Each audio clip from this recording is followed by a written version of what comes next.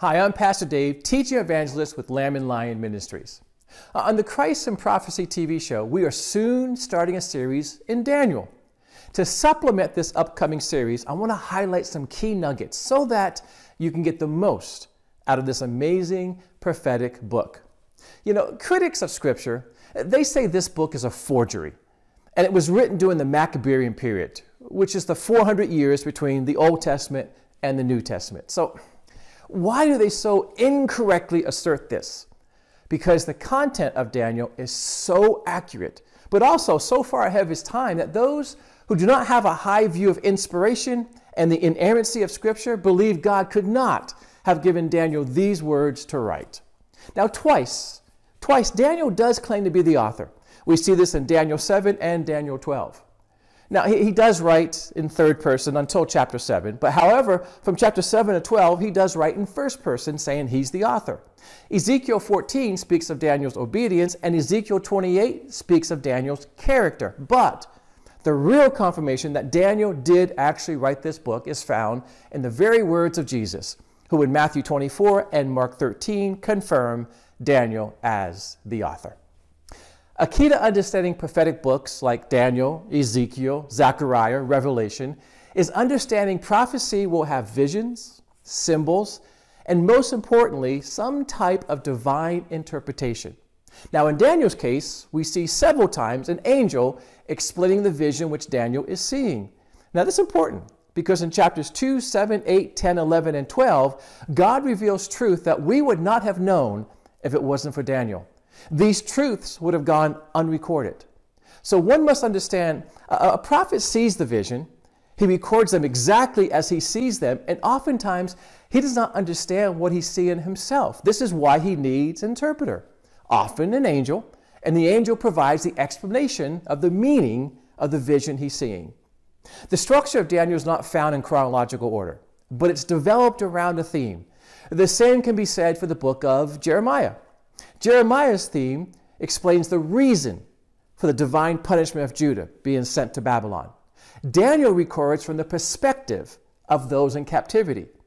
The overall theme of Daniel is the time of the Gentiles. Now, besides for the prophetic aspect of Daniel, this work also details how Jews can live in a Gentile world and be faithful to the law of Moses. Also, this book teaches Gentile nations the nature of the God of Abraham, Isaac, and Jacob. Critics like to accuse Scripture of having contradictions. A common one is found in the Gospels. In Luke 18, it says Jesus was approaching Jericho and a blind man was sitting by the road begging. Whereas in Mark 10, it says they came to Jericho as he was leaving Jericho, and there's a blind man sitting by the road. So was Jesus going to Jericho or coming from Jericho? Why is this such a contradiction? Well, there must be errors in Scripture. No. There's no errors in Scripture. In this case, one has to understand geography. See, the Jericho of the New Testament was built by Herod. He built this Jericho 3 miles away from the Jericho of the Old Testament. So one would have to go through the Old Testament Jericho to get to the New Testament Jericho, which means Jesus did both. He went out of Old Testament Jericho and he approached Herod's New Testament Jericho.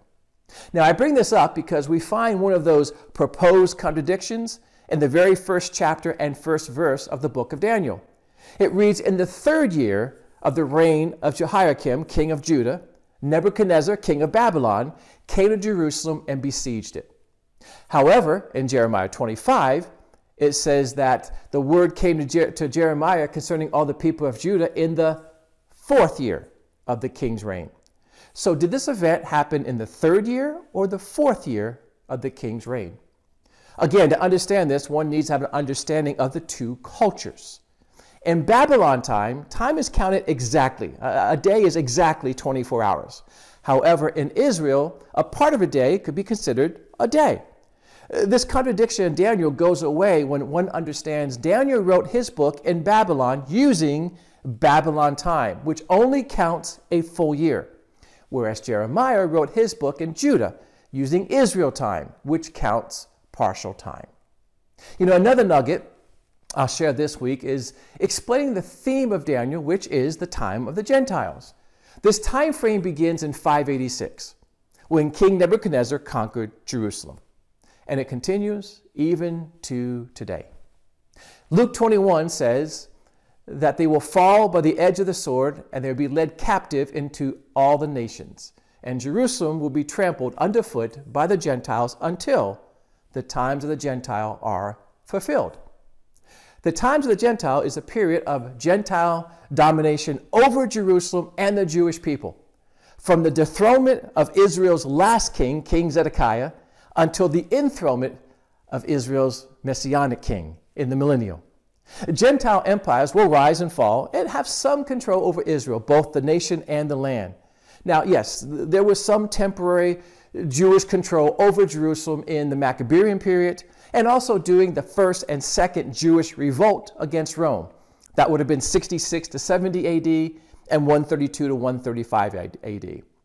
The time of the Gentiles will end when Gentiles can no longer tread down the city of Jerusalem.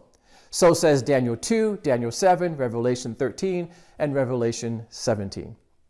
Lastly, for this week, let's look at some of the timing of the book of Daniel. 3 times, the Babylon king Nebuchadnezzar seizes Jerusalem, and he takes Jewish exiles back to Babylon. This happens over a 19-year period. The first one happens in 605 BC, and this is when a young Daniel is taken to Babylon. The second siege is when Ezekiel and his wife were among the 10,000 Jews taken captive to Babylon in 597. Ezekiel would have been 25 years old when he was exiled to Babylon. Now, he did not start his ministry until age 30, which was 11 years after Daniel.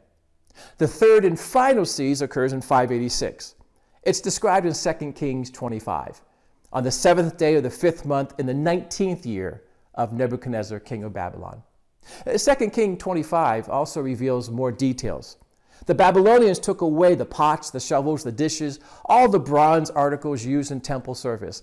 Everything or anything that was made of pure gold or silver they took. Now, with the destruction of Jerusalem and the temple, it's important to recognize that the Babylonians took all the temple articles, all the silver, all the gold from the temple. Now, it's obvious that in victory, Babylon took captive the Jewish people and carried them off to Babylon. But the taking of the articles used for temple worship, well, this posed an important question. Was the God of Israel defeated?